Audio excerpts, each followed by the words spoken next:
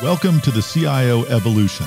In this podcast, we'll explore the Chief Information Officer's role in executing a new ongoing leadership imperative, digital transformation that promotes agility and resilience. How do CIOs upgrade legacy networks? What are the financial challenges CIOs face? And what are the security measures that are required in the new work from anywhere, mobile and cloud-based world? Chris Jablonski here, Director of CXO Revolutionaries and Community, and your host.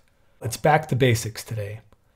As a Zscaler podcast, who better to bring you tales of courageous technology leadership of the sort that causes zero trust projects to succeed? That would be us. We held an Executive Connect Live recently, which is a virtual panel on LinkedIn, and invited two pioneers of zero trust security, Alex Phillips, Chief Information Officer of NOV, and Craig Clay, former lead connectivity architect at Shell and currently a Zscaler CXO Advisor. With Kavita Mariappan, Executive Vice President, Customer Experience and Transformation at Zscaler, moderating, Alex and Craig shared strategies, obstacles, and opportunities on the road to secure digital transformation. Their lessons and insights can help any leader get their zero trust strategy off to a great start or accelerate existing initiatives. Thank you for listening. Please subscribe to the podcast if you haven't already. And now on with the program. Alex and Craig, welcome. Thank you. Thank you. Good to have you both here. So today we're going to talk about infrastructure modernization, but from a different angle. We know that that doesn't always need to be a top-down mandate to succeed to get off the ground, and that results take time and sustained focus. You've both, lived and worked through that. And yet many organizations are often consumed by multiple conflicting priorities and external interrupts that can impede progress. So today we wanted to explore the three basic tenets of successful digital transformation projects, but the three of us have gotten together and talked about, incremental, interoperable, and integrated. So I wanted to dive in, let's dive in and get some background behind this. Alex, let's start with you. You've been on a zero trust journey for some time now at NOV, at least, longer than I've been at Zscaler for, I've been here for 5.5 years and you've been at it for much longer than that. And have led digital transformation at your company, making company obviously more agile, adaptable to many of the challenges threats that we've seen, market condition, macroeconomic conditions, pandemic, cyber threats, all of the above. And as we've talked and spoken in the past, you've mentioned that it was a network engineer who was the first to recommend Zscaler at NOV. Can you walk us through that and kind of the lessons that stick out to this day as being some of the most important? Sure. Yeah. For us, we didn't even know the word zero trust when we started. We were just trying to figure out how do we deal with this industry downturn. And we knew that we couldn't keep doing what we had always done. And so I was a newly anointed CIO. I was the CISO before that. And I issued a challenge to the team and I said, okay, our traditional vendors may not get us where we need to go. What should we look at? And I had this brilliant network engineer who's now my VP of infrastructure. She said, hey, we need to try and check out this company that I've heard of and let's think a little bit differently. And her incremental thought difference was where we put the security stack. So instead of security stack being on-prem at my data centers, her idea was, why don't we just move the security stack into the cloud? It's guarding us against threats from the internet. So it doesn't really matter if it's, if it's on the internet or if it's in our data center. And so that was kind of our first launch into it back in 2016. And, since then we've just done tons of different things, but it was that small little incremental change that didn't disrupt really anything other than our edge security appliances, which we fully eliminated. Craig, anything to add to what Alex has just said? And I was going to jump in and ask you about your experience kind of leading Shell's zero trust journey. Yeah, I think our journey started out with in a very much the same way. we looked at it. I guess there were two phases to ours. First was moving to cloud security, and we had a very disruptive event, which was we were about to deploy Office 365. All of our internet pipes were constrained.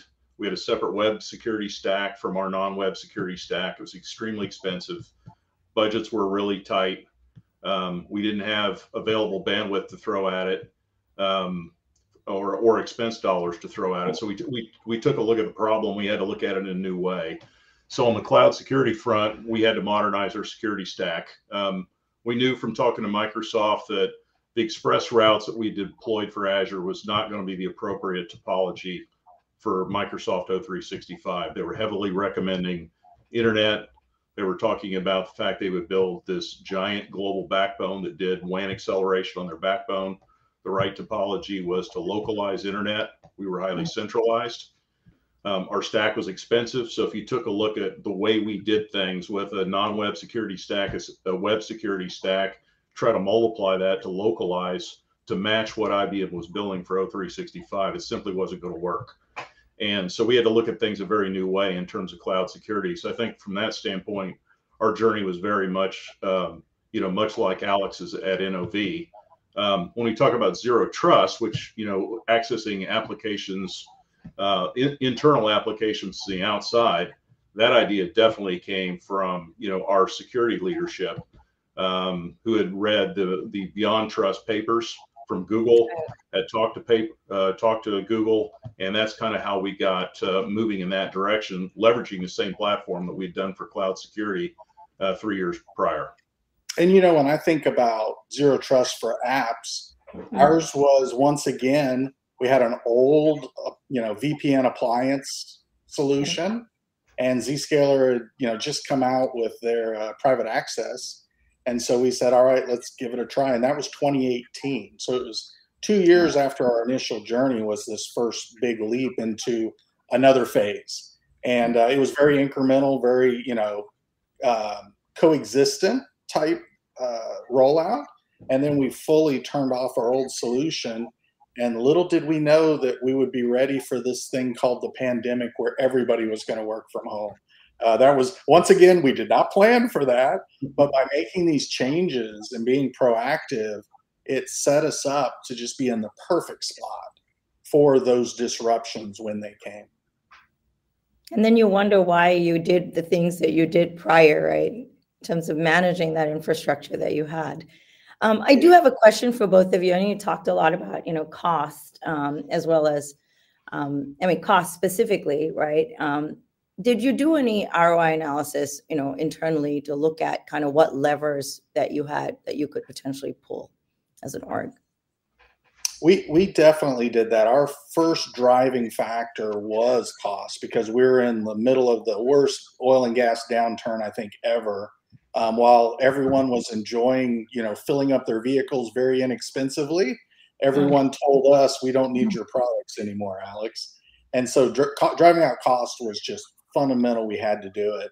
And we found that the OpEx cost was actually less than the OpEx cost of our old solutions. And we had a number of best in breed old solutions, and that didn't even take into consideration the CapEx of replacing all the hardware. And so for us, it was, literally okay, this is going to save us money. Let's do it. It was very, very important for us. No, it's important. What about you, Craig? Yeah, for us, we were outsourced at the time, so operations was taken care of by a managed service supplier. Any changes we wanted to make to the environment had to be approved, had to become a managed service, or at least had to be contracted at that time. Our analysis was we had to make readiness for O365 the highest priority, because that was saving an enormous amount of money in the enterprise versus refreshing SharePoint and Outlook and everything else that was on-prem. And we had to get out of the way of that project, which was already been budgeted for enormous savings. But we were given basically, you don't get any of that money. Your budget is flat. So how do you do more with less? So we knew our internet pipes were totally constrained.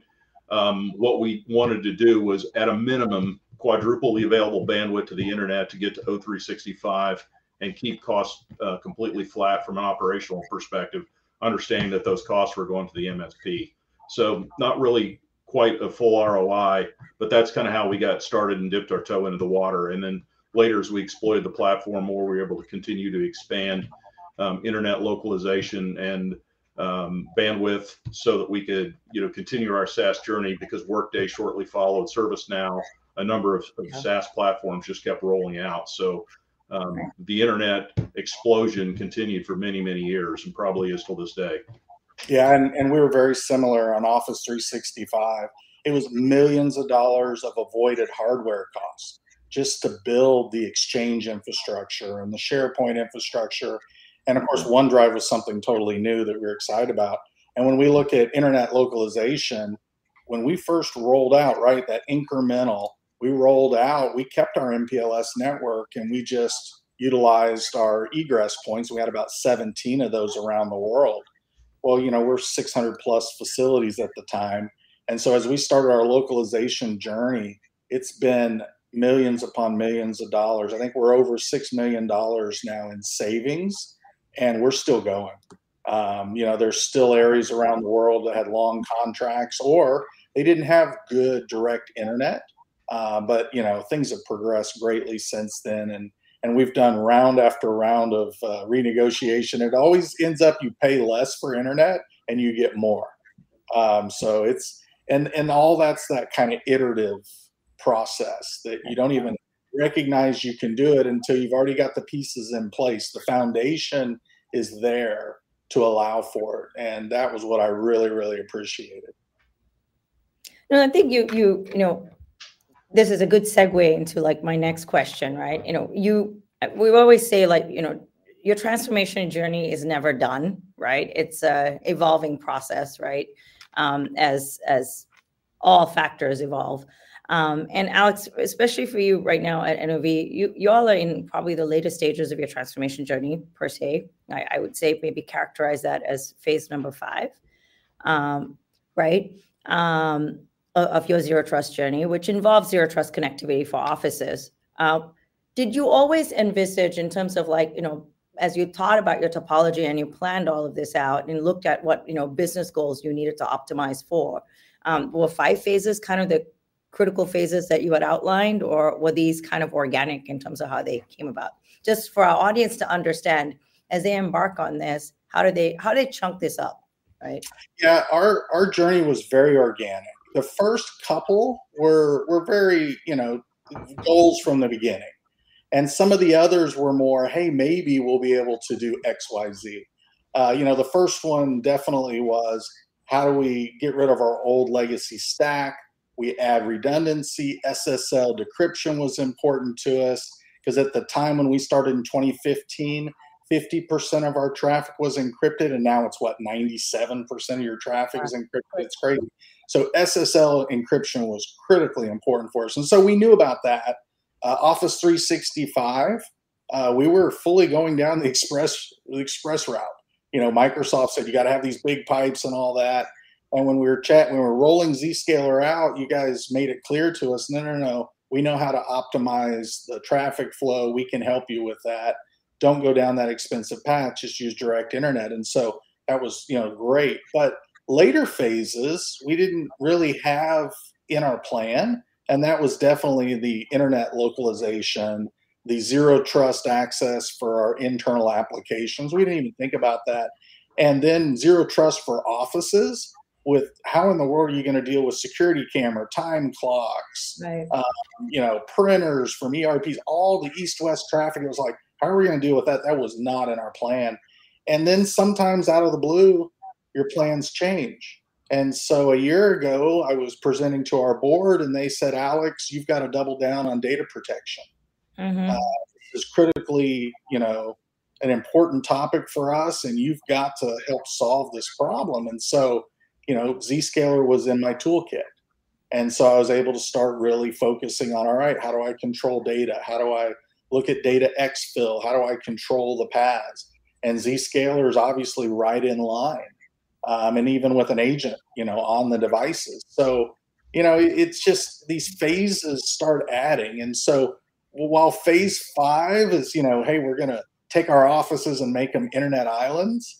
that one is a long journey. It's going to be complex because you're having to retrain a lot of people in your org that are just used to the network always just being there and routing. Everything just works. Well, the problem is the bad guys can use that against us. And so we've got to really control what can and can't work. So I would say we're probably up to 7 or 8 phases now. They just keep growing. Interesting. So I wanted to double click on one thing you touched upon. I mean, completely orthogonal, but you touched upon SSL encryption, and I, for both of you, right? I still find it super fascinating that so many operators out there still do not fully SSL, do SSL encryption, right? Like, what are your thoughts around that? Oh, and any guidance to give folks, because I know it crosses into this whole notion of privacy, right? And there is fear, but I would love both. I know we've worked together for years, and we all three of us have strong opinions around this. But I'd love to hear from you. Yeah, I'll jump in, and then Craig, I'd love to hear what you have to say on this. For us, SSL decryption was critical. We saw our machines getting attacked, and yet our edge network security stacks were not protecting. They weren't seeing the threats. And they're hiding in SSL traffic. And the bad guys, it's easy for them to do SSL traffic. So they just shifted because they knew a lot of people don't decrypt it. And so we did have some privacy concerns. Germany was a big one, works councils. But I was big on seeing the data, and I went to Zscaler and said, hey, I need a raw feed. And you guys said, no, sorry, we can't do that, Alex, which the Works Council in Germany loved. They're like, yay, Alex can't see our traffic. And so having a third party such as Zscaler be the one that does the decrypt, the inspection for evil, the re-encrypt, gave them a lot of confidence that it wasn't the company spying. And me telling them, look, I can't even see it. Yes, I can see where you're going on the internet, but I can't see the actual data itself. And it's only for security that we're doing this. It gave them a lot of confidence and allowed us to actually enable it. Craig, what about yourself? Yeah, I think our story is somewhat similar to Alex. So back in late 2015, early 2016, when we were looking at modernizing our web security stack, I wasn't on the security team, but I was on the network team. And one of the things they talked about is we've got to be able to decrypt web traffic. The web traffic is growing much faster than non-web traffic. It's where the exploits are happening. We got to be able to do that. We looked if we could do it in the existing premise boxes. Our managed service provider clearly told us, no, they will fall over if you turn that on. It's highly process intensive. So that was another kind of key driver into looking at the whole web security stack and seeing how we would do things. We also had a number of discussions about Germany. I think we're probably in a lot of the same countries that Alex is, given we're both in oil and gas. So you do have privacy concerns. And again, the way you mitigated it and the way we did, which is, we can't necessarily see the traffic and specific types of traffic. Maybe we don't decrypt if it's going to specific destinations. We've been able to, use decryption for a number of traffic types. I couldn't enumerate exactly what the specific rules are since my role is more network than security, but the high level strokes are very, very similar to what Alex described as well at Shell. No, I think that's spot on. And I think general guidance to anyone that's getting pushback from legal counsel or workers' counsel in general is that there is a very academic explanation to this, and that we can work around it, not to accept some of the concerns around, the privacy concerns that are, touted these days. There are some real reasonable ways for us to have those conversations. So not to take that as an absolute no, not to, because I think you place the franchise at risk, ultimately. So Craig, I wanted to kind of double click on one thing. We talked about Alex and NOV's journey, multi-phase journey, and Alex is, he's in phase 7, 8, kind of characterized. From your perspective, kind of how does that incrementally, fit with you and what your work at Shell? And do you believe like focusing on a single use case can help establish value internally, win champions, see the win, and, for understanding, ZTNA, across technology and network architecture teams, and then to progress from that in terms of how one would, steps one, what were the steps you took, right, in terms of winning over your champions internally to make progress? Yeah, you kind of look at a zero trust journey. It's kind of daunting if you try to, basically boil the entire ocean for starters. So I'll touch on this, if you don't mind, kind of in two different initiatives. One is how we rolled out cloud security, because that was incremental, and also what we did on the zero touch side. So in cloud security, I mentioned we had a very large stack, both on the non-web and the web side. And so when we first rolled out Zscaler, we were under enormous pressure. We had the Microsoft 365 rollout coming. At the end of the day, we had about 6 to 12 weeks to plan and 6 weeks to implement across the entire corporation, cloud security. It was a bit frightening, quite honest, because a few of us, like myself, felt like our careers were on the line, because we bet the ranch on this. And we said, no, we don't need premise proxies. We're going to be able to not spend that money. We need to reallocate that money towards bandwidth, and we're going to go in with cloud security, and premise proxies are gone, and we're going to get rid of our current cloud security service that we use for internet content filtering. So, the first 6 to 12 weeks was just the nitty gritty stuff of, okay, well, let's look at these proxies. Let's see what rules we have in there. We found out we had 2,000 bypass rules. Oh, wow. Can't put that in a pack file. So we started looking at, why do we have these? And it was due to slowdowns that we were having in the cloud security platform. So most of the destinations who were set to bypass the cloud security platform were just simply in there because somebody opened a trouble ticket. Nobody went through any approval process, and essentially it was bypassed. So we were having, over time, less and less traffic actually going through our security services, which was a very bad thing. So the benefit was we were actually cleaning things up as we went. At the end of the day, we found about 20 sites that had an allow list. These were typically third-party ASPs that had an allow list for a specific address range that came from Shell. And so at the end of the day, that's all we needed to put in the pack file to replace this gigantic rule set that we had in the proxies. And the proxies weren't doing any SSL inspection, because we enabled that, it would fall over. If we increased the bandwidth of the internet pipe, it would fall over. So, so the first phase was basically replacing the cloud security platform that we had and the premise proxy. None of the rest of the stack, none of the non-web stack initially, but that was a lot to bite off in the first go. And that was actually kind of a bigger bite than I would have liked to take, but it went really well. So we did basically, Asia one weekend, the next weekend we did all of Europe, Middle East, and Africa. The next week we did the US. And then we had a separate trading tenant that we did the next 3 weeks. Same thing, 3 regions around the globe. And then we kind of took a breather.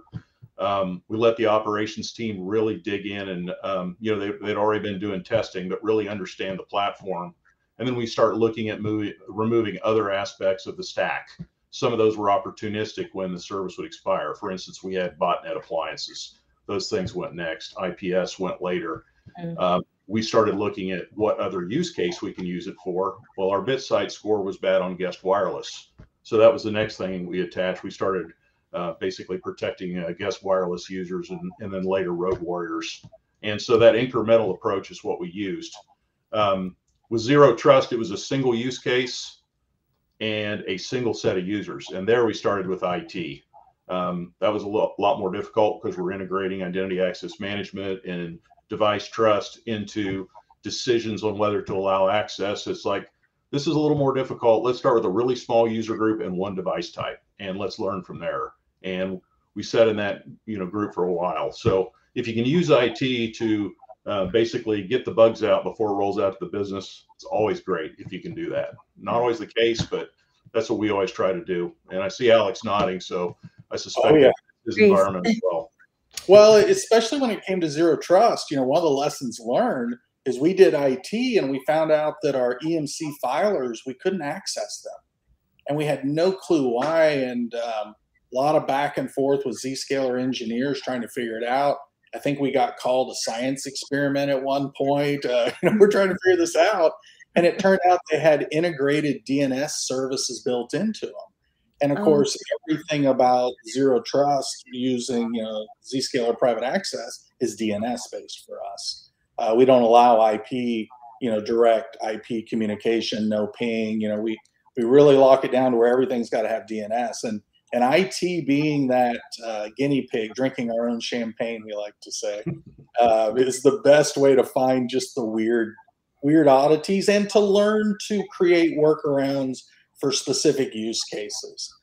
There were a few use cases for our network team that ZPA wasn't the best solution. And so we told them, okay, well, you're going to need a jump host, a secure jump host inside of our environment. You get to the secure jump host via ZPA, so it's a zero trust connection.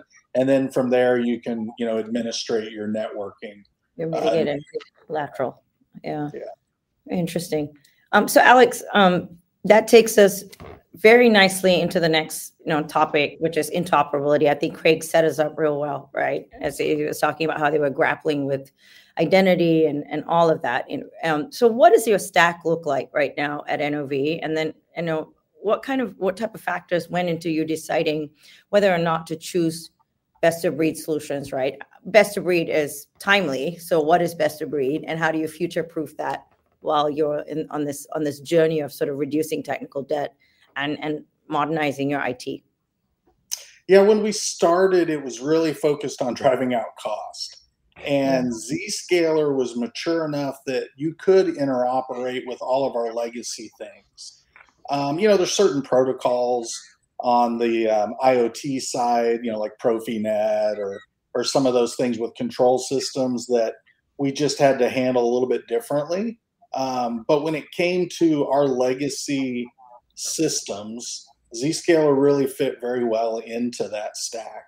And then as trouble came up or as things we were trying to solve, we would work closely with Zscaler to figure out, okay, how can we solve this? Do you have something or do you not? We were looking at best of breed before we adopted Zscaler, but then we slowly moved to more of a platform approach. And we've gone more and more that direction, except where things, obviously, you guys, did not have a solution. One of the challenges we had with our data protection journey was around USB drives.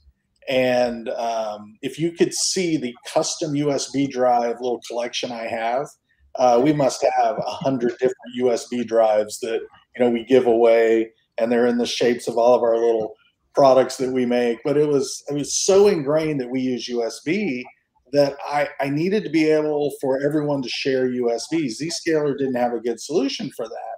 And so I had to find a third party to handle that. And it works fine with Zscaler. There's a lot of software asset management, machine management. That's not Zscaler's specialty, but it coexists fine. Identity is a critical piece. For us, we used our old legacy ADFS when we first started with Zscaler. Since then, we've upgraded. We're now an Okta customer. Zscaler works great with both. Actually, Okta enabled us to do a lot more advanced things that we weren't able to do with our old legacy stack. And so that is one of the things that Zscaler's been a great partner of ours when it comes to, is how do you work with various things and how do you interoperate all these stacks? Because there is no such thing as just one platform. Especially when you've got a large, complex organization, you're always going to have a lot of platforms. And if you've been around a number of years, you've got a lot of legacy platforms. And we've been, 100 plus years in business, and we have a ton of legacy. So it's always fun trying to protect those as new threats come about. And, just understanding the scope and breadth sometimes can be a challenge.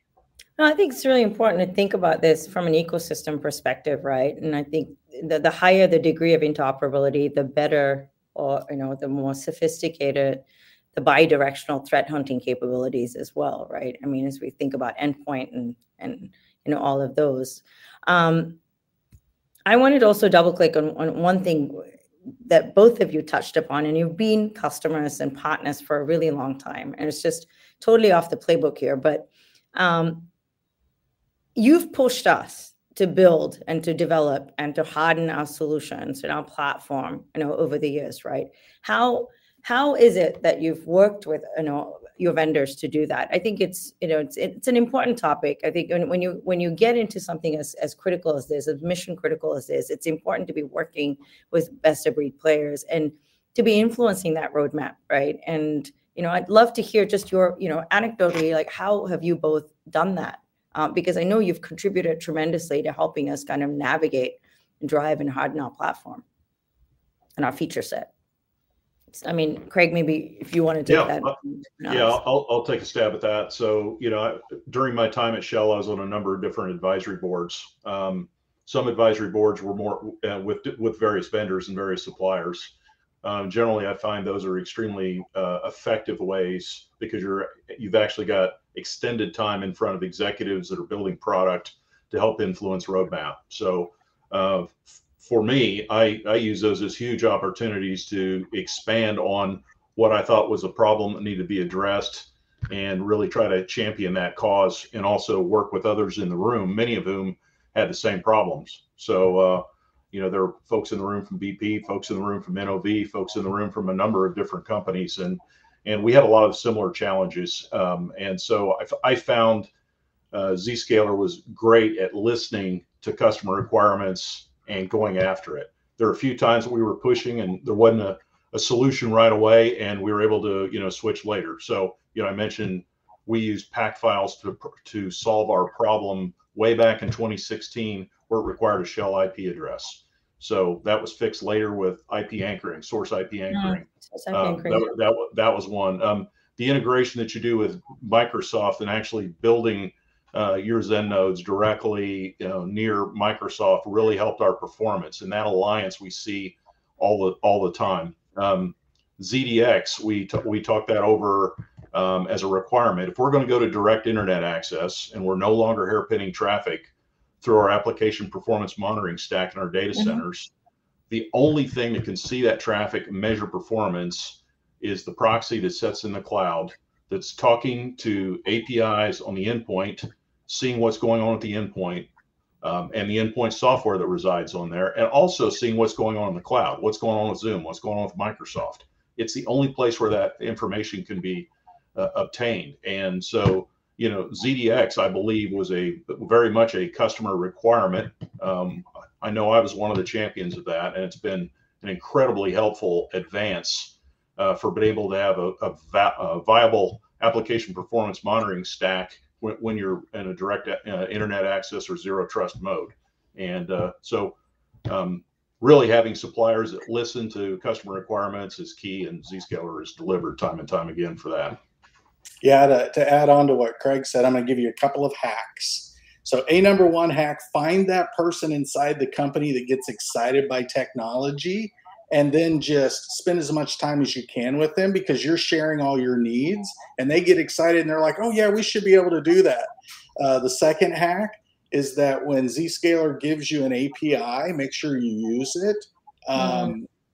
Early on, we had a challenge with foreign language websites and categorizations. You guys have since totally fixed that, but we have people in 60 plus countries speaking, 20 plus languages. And English was handled really, really well, but some of the other languages weren't. And so, we're like, hey, all these sites, and we would give you these massive dumps of all these sites that, shouldn't be blocked or should be categorized differently. And at one point, I think we over spammed your API. And so you guys started ignoring what we were sending. So it was too many API calls. But, you work with vendors and partners to help them, right? You're saying, look, help me to help you so that you can help me. And, it's funny when I do advisory calls now, because, if we had to do it again, we would definitely pick Zscaler. And so we love to help our partners, and we've used Zscaler as a partner. When I do advisory calls and they're like, okay, what are some of the challenges you had implementing? I'm like, well, it was a long time ago, and all those things that we fought hard on, they're fixed now. And it was part of Zscaler listening to the feedback and saying, you've got to fix this. This was painful. There's got to be a better way. And if you don't have a vendor that does that, you need to find a different vendor. And so that's one of the huge things that we love about Zscaler is you listen to our feedback. And sometimes when you tell us no, you tell us the reason behind the no. And I've always found that anytime I need to get something done, if I can explain the why, I get a lot more buy-in. And so I use that inside my company as well. Now, we obviously thank you for the partnership. I didn't mean for the discussion to be like, hey, Zscaler is great, but I did want to bring that up simply because I think design partnership is so critical as companies evolve, and we evolve together, right? And so much of the genesis of our platform really is through this type of like tight design partnership relationships that we've had with many of you, and there's much more to come. I mean, I still, as I meet with customers every week, I hear many of our longtime customers say like, Kavitha, this, I'm going to tell you, this is, this doesn't work or this works, or you guys need to keep your eyes open for this, or and that we are humbled by that, right? It's important, and that's how we learn together. I'll just give one quick horror story. When we first rolled out ZPA, it was a 1.0 product. And it was difficult to monitor the connectors inside of our network.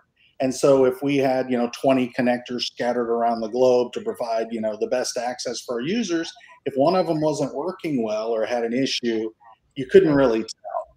Well, as you guys develop ZDX around performance monitoring, you use that same technology to improve your monitoring inside of our network for those connectors.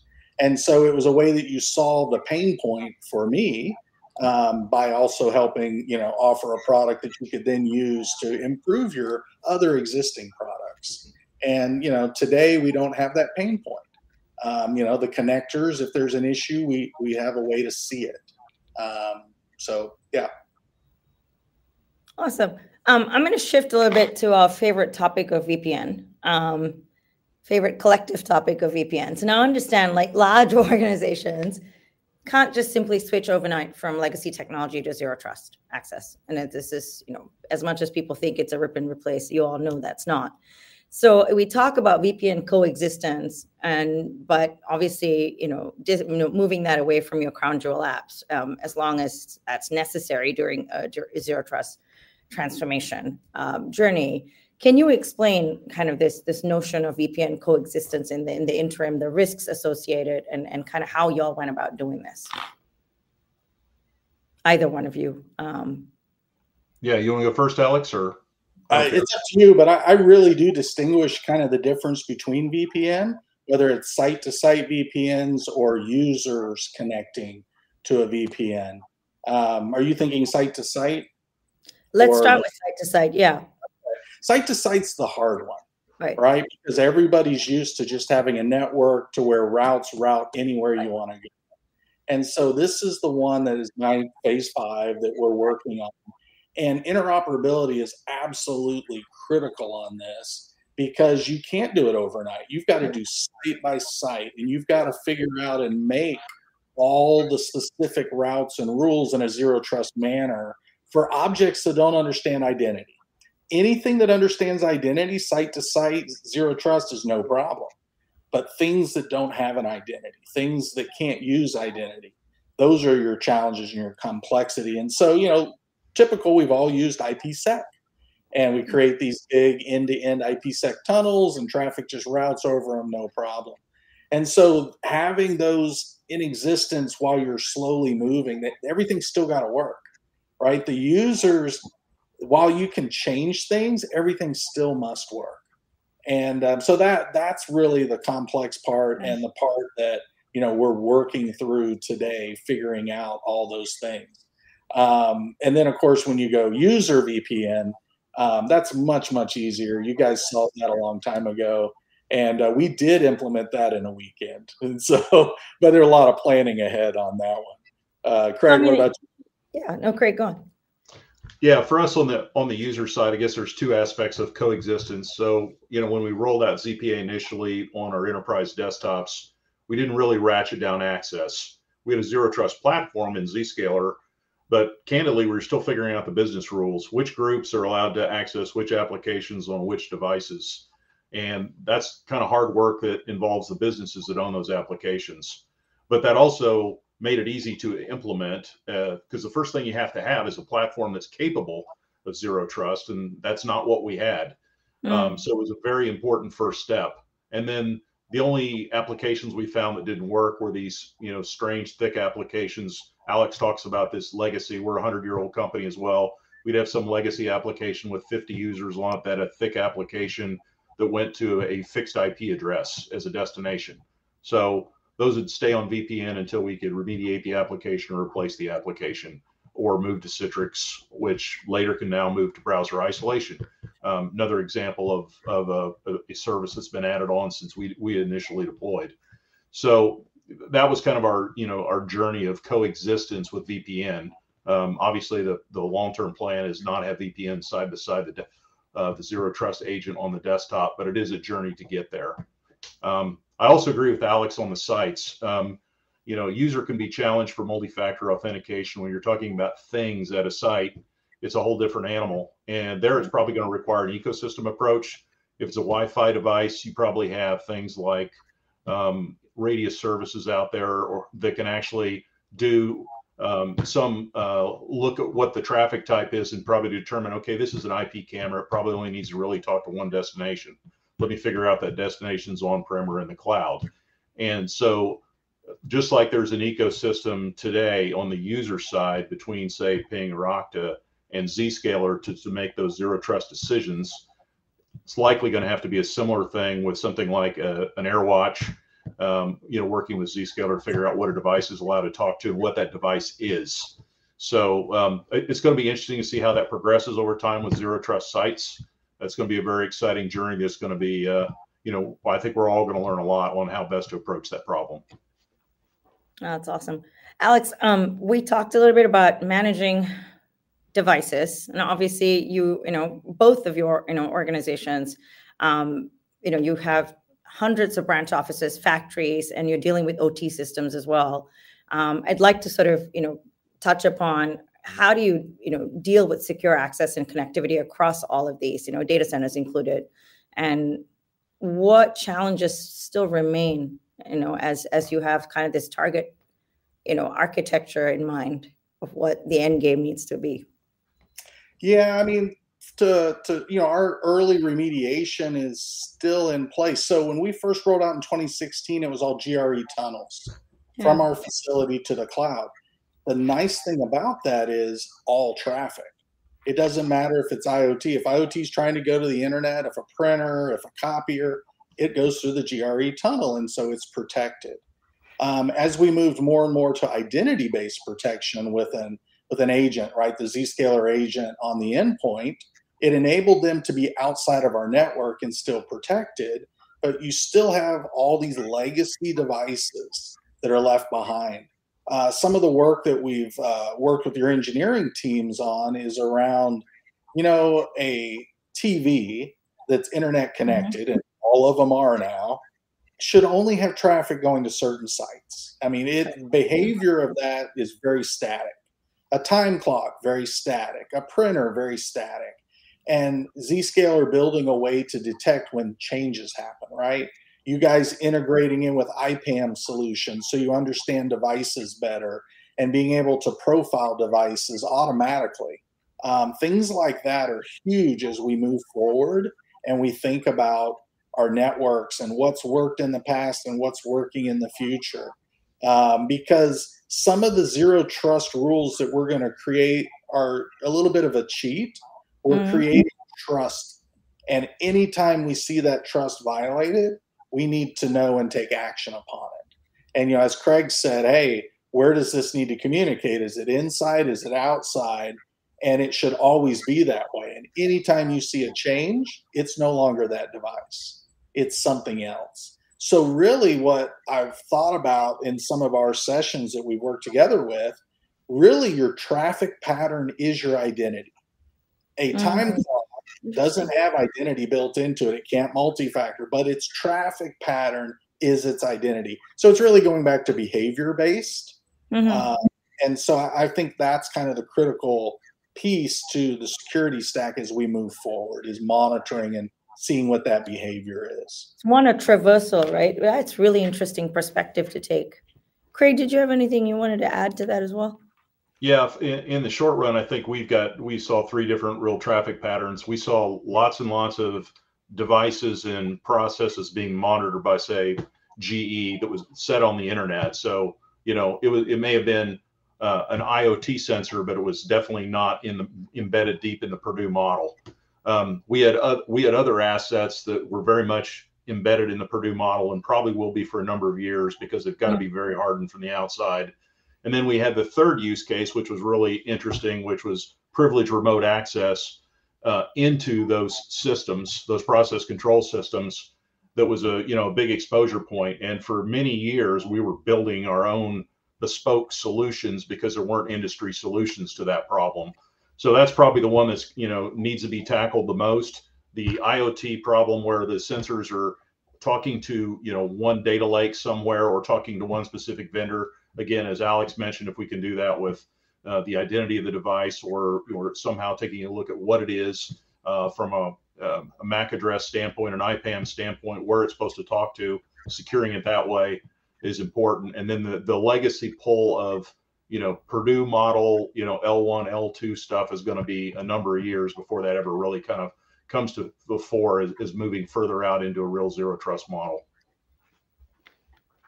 Well, gentlemen, we're coming to the end of our session. I think we can do this for another hour and still have tons of fun. But I wanted, as sort of parting comments, we obviously pull some takeaways together. But do for both of you, parting words of wisdom for those who are embarking on their journey, partway through their journey, potentially towards kind of the latter stages of their transformation journey. What words of advice would you give? Alex, perhaps we'll start with you. Yeah, so for me, it's never boil the ocean. You've got to break it into small chunks, get quick wins. Those small chunks drive towards that. Explain the why. The why is critically important. You're going to be asking things to change. And if you can explain the why, you can get buy-in. Those are my critical ones. I could go on and on about, the team, how do you deal with resistance? That's a whole nother session there. But, explaining that why helps eliminate a lot of those challenges. Break off those small chunks, get some quick wins. It builds confidence that you've made the right choice. And don't be afraid to explore. Don't be afraid to explore, try things. And I always say, always have a close relationship with your partner that you've chosen and make sure you provide that feedback to them on what worked great and what did not. Those are critical feedback loops. Thank you, Alex. Craig? Yeah, for me, what I would add to what Alex said, and I agree with everything he did say, is, for us, we had to work together as an architecture team more with Zero Trust than we probably had previously, because it is really a team sport with different suppliers in different domains, identity access management, device, operations, hosting, working together, making sure the supplier ecosystem works together. Think through these problems in a long-term way, and then give yourself time to achieve that. So, create a 5-year roadmap to get there, look for an incremental approach to get small wins along the way. And your organization, your operations teams need time to learn. And so each of these incremental steps builds confidence in the journey, helps you learn how to leverage the platform to solve problems that are adjacent to it to help move forward. So that would be what I would add to Alex's comments. Thank you both so much, not just for today, but obviously for working with us, for partnering with us, guiding us, and pushing us. Thanks for listening to the CIO Evolution. Check back with your podcast provider regularly for more episodes. You can find more episodes along with other podcasts on the CXO Revolutionaries website at revolutionaries.zscaler.com. Statements by Zscaler podcasters and guests are informational only and should never be construed as legal advice. You should consult your legal advisor on matters related to you or your business. Zscaler makes no warranties, express, implied, or statutory as to the content of this podcast, and it is provided as is. Content on this podcast may contain forward-looking statements that are current as of the date of the recording and subject to change. These statements are subject to the safe harbor provisions created by the Private Securities Litigation Reform Act of 1995. Full legal disclaimers are available at revolutionaries.zscaler.com. Copyright 2021.